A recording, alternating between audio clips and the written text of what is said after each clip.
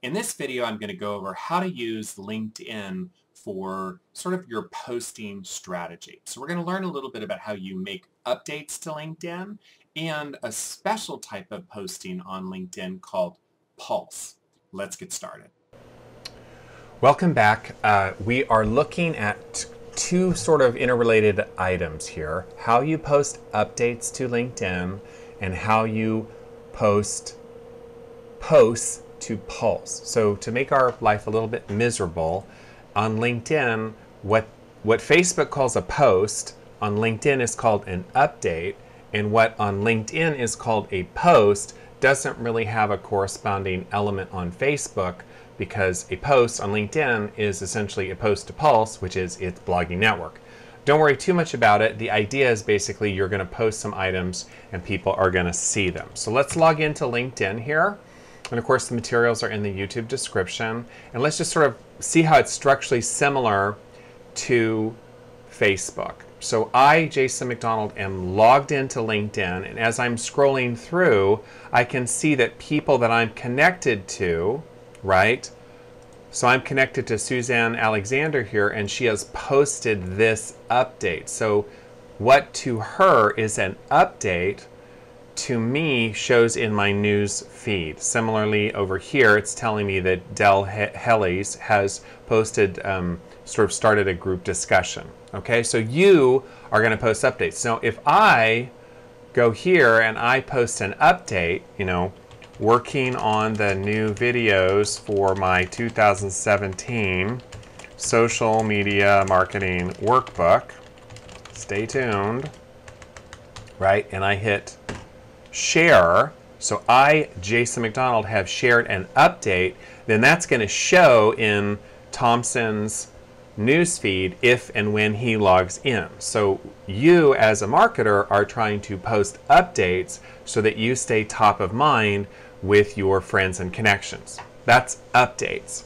Now, related to that is what are called posts. So on LinkedIn, they have a special internal blogging platform called Pulse, and that's where I can publish directly sort of a long form article. And when I post to Pulse, the same process is at work. It's going to show as an update to people who follow me as well, and that's what we're going to be diving into. So updates and posts, a little different, and we want to understand the basic concept. So the first element here is just to understand that item. So here's me, here's Gloria. When I post an update and she logs in, she's going to see that in her news feed, and vice versa. If she posts an update or posts something to Pulse, right? I'm trying to draw my little box there. So she's going to post something, then I'm going to see that in my news feed. That's not dissimilar from the way Facebook works. So as marketers, we need to sort of understand this process and how do we go through it. Okay, so let's talk about updates, the simpler of the two. There's two, diving down here, now there's two elements. There's either my own content where I posted something to my own blog. I created it, it's sort of organic, I created it from zero. Or I found something interesting that I want to share with my connections. In both situations, you're trying to position yourself as a helpful expert. So I share information on search engine optimization, on AdWords, and social media marketing. Okay, so let's talk about my own content. So for instance, let me just pop over to our blog here, and I've been working really diligently on my videos.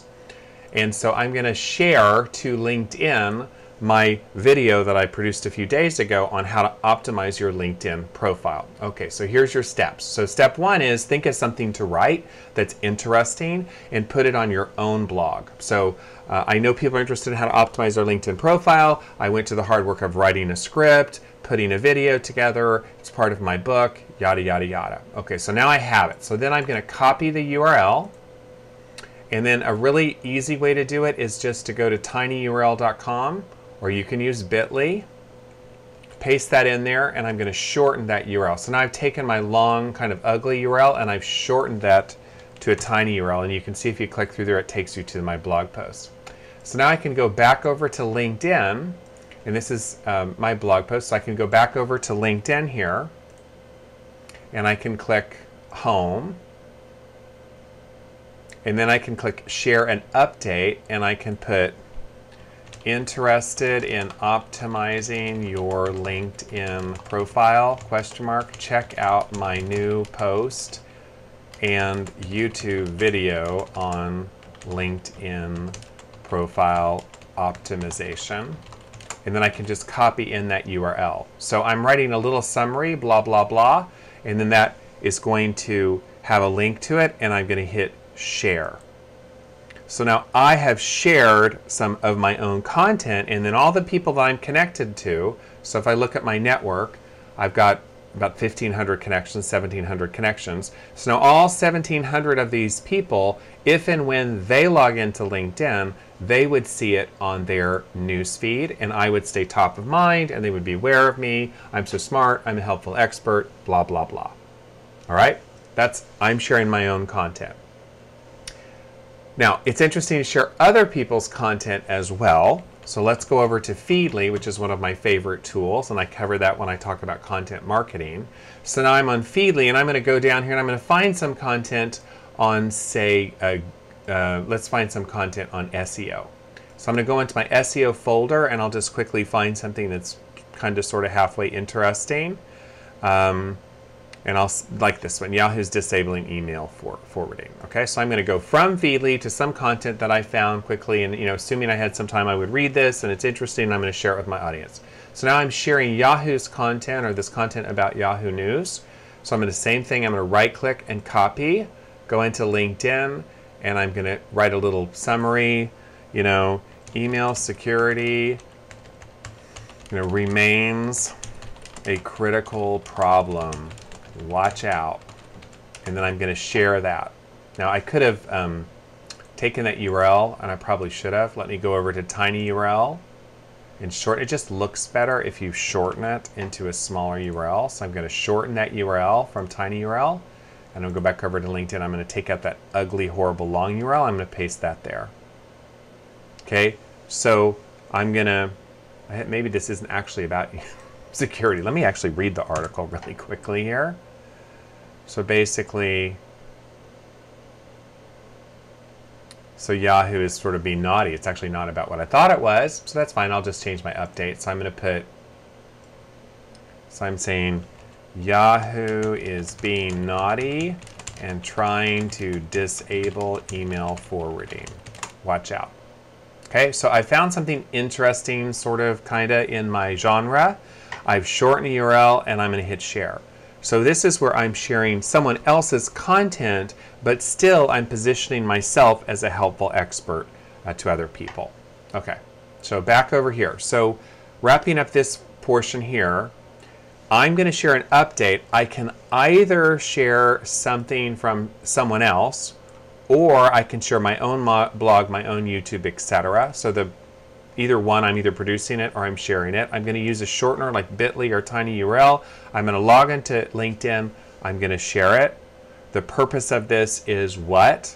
To stay top of mind in front of my connections, so they think I'm fantastic and I'm smart and I'm a useful, happy, wonderful expert with whom they want to do business. That's scenario one, as it were. Scenario two is I'm going to post something in much more detail. This is much more robust, and I'm going to essentially blog internally to LinkedIn. And the beauty here is that LinkedIn, because it's its own internal process, it will share it not only with people with whom I'm already connected, but these posts can be seen by total strangers, and they can sort of follow me as an expert or a guru. So Pulse is really useful because LinkedIn wants it to succeed, and so they kind of juice it, and they kind of put your message in front of new people. That's why Pulse is really exciting. So the idea here is you need to identify an interesting topic, and you have to write something. Pulse has to be your own unique content. Now, I often write something on my blog and then also copy paste it onto Pulse. It just depends either way. All right, so let's go over and I'm going to just grab something from my personal blog here. So let me go to my personal blog here.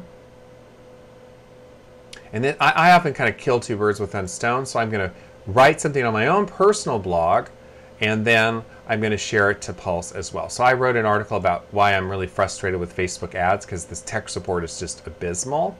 So I'll just really quickly, I'm going to copy this. Then I'm going to go to LinkedIn and I'm going to go profile your updates, right? And then, oh my bad. I'm going to go home, get a little bit lost myself, share an update, and then write an article. So home, write an article. So again, they're not consistent in their nomenclature. They call it a post, they call it an article. It's the same difference. Okay, so I'm just going to paste in my content here that I am taking from my own blog. And then I'm going to actually copy my headline over here. And I'm just going to put in my headline, why I hate Facebook advertising. And you can kind of clean it up. But if you copy it from your blog, it does a pretty good job of just bringing that content over. Okay, so now I'm going to look for an image. And what I like to do for an image is just go to Google. Easy way to find an image is I'm just going to put in Facebook. And I'm going to do an image search. And then I'm going to go search tools, labeled for reuse. So these are my royalty free. And I'm just going to steal an image that's royalty free anyway. I'm going to right click, save image. I'm going to put it in my little snagit. I'll call it Facebook logo 2. Okay, so then I'm going back in Pulse. I'm going to hit on my plus. I'm going to go find that image I just got. Just bear with me to get it over here. And I'm going to put that in here. And then I'm going to move it. You can sometimes move it. I'm not going to worry about it right now for that. And then I'm just going to, so then I'm ready. Then at the very bottom, or when you hit publish, it's going to ask you for tags. So I'm going to tags, and I'm going to put my frustration with Facebook. And then I'm going to put hashtag Facebook, hashtag advertising. And I'm going to post that and publish that.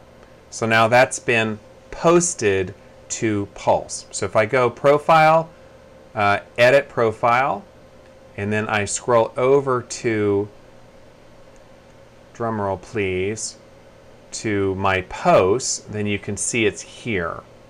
And then within that post, now I'm inside of here, I can see the post here, showing up here as well.